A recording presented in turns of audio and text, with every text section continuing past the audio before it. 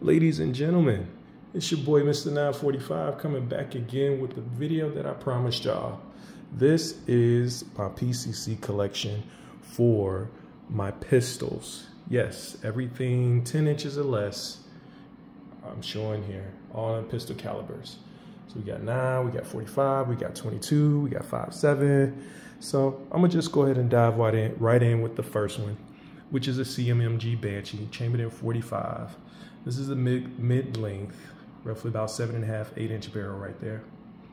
Got the red dot on there. But yes, this is chambered in 45 ACP. Radial delay blowback, very, very soft shooter. This one actually has less recoil than this one, which is a 9mm Freedom Ordinance FX9. Yep, you can see I outfitted it with some of the blue components. Yes, my hand stop on there is on backwards, but that's just because the way that the rail is configured, or sorry, the rail is configured on there. So, but anyway, definitely love it. It is a good shooter. It is direct. It is blowback though. So the recoil impulse on there is a little bit more than it is on the Banshee, but nothing that you can't handle. They both take Glock mags, but this is a 9mm. And went with the shorty, another CMMG Banshee. And this again is also in 45, but this is a 4.5-inch barrel right there. This is a sweet shooter. For a 45 this small, I wish I had a suppressor, because this would be a phenomenal setup with a suppressor. And still had to pair it up with the FX9 in 9mm.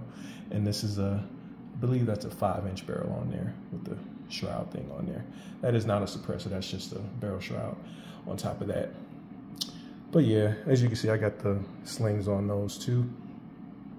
Got the flip up sights at a 45-degree angle on there. But yeah, FX9, another good shooter too. And next up we have the Ruger Charger in 5.7. This is a 10-inch model. It's not the carbine, but it's the pistol. Yeah, I did put the brace on there, especially after they lifted the brace band. I had to put the brace on there. So this is definitely a good shoot. Good shoot. All right, up top, I have what is this? This is a CAA MCK kit or whatever, but I have the Shield, M&P Shield in there, M&P Shield 9. So I don't know why I decided to go with the 9. I was thinking about really, having a small package with the thin Shield 9, but I do have the extra mag sitting in there as well. That has an extra +2, the Hive +2 base plate. So instead of 8, I think that's 10 rounds in there. So yeah, so that's kind of like, not necessarily it's kind of like a backpack gun, but yeah. And next up, we got my wife's 1522 M&P 22 LR. And we got the PSA ARV.